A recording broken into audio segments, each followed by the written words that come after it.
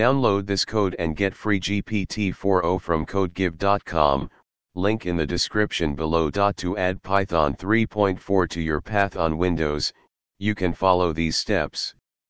1. Open the Start menu and search for Environment Variables and select Edit the System Environment Variables. 2. In the System Properties window, click on the Environment Variables button. 3. In the Environment Variables window, under the System Variables section, find the path variable and click on Edit.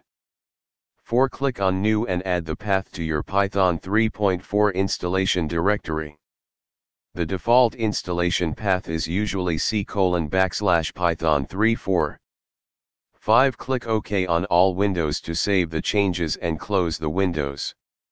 After completing these steps, Python 3.4 should be added to your system's path environment variable.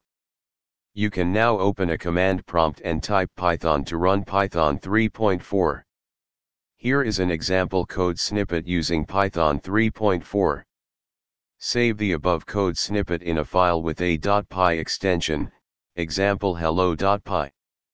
Open a command prompt, navigate to the directory where the file is saved, and run the following command. This should output. By adding Python 3.4 to your path, you can easily run Python scripts from any directory without having to specify the full path to the Python executable.